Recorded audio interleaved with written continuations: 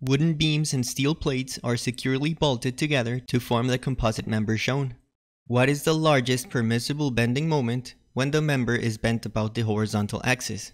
This is the second example for the transformed sections and composite materials in bending main video. The links to the other examples and that main video are in the description below. Just like we did with the previous example, we'll transform the steel into wood.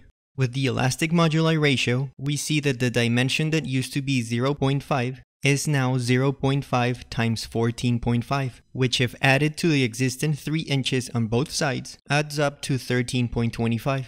The second moment of area for this transformed section, which is only a rectangle, is equal to around 1100 inches to the fourth. Looking at the bending stress equation, which gives us the bending stress and should therefore not exceed the maximum allowable stress, we see that to find the stress in the steel, we would take the stress in the wood and multiply by the elastic moduli ratio. Solving for the moment, we see that we need to find the largest distance from the neutral axis to where both materials end, the steel and the wood.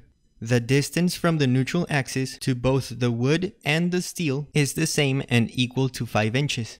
The second moment of area is that for the transformed section, since n will take care of correcting the stress for the steel, and by substituting the maximum allowable stresses and that E ratio, we find that the moment should not exceed 335 kip inches. Anything larger than 335 would cause a stress in the steel larger than its maximum allowable stress, even somewhere in between 335 and 441.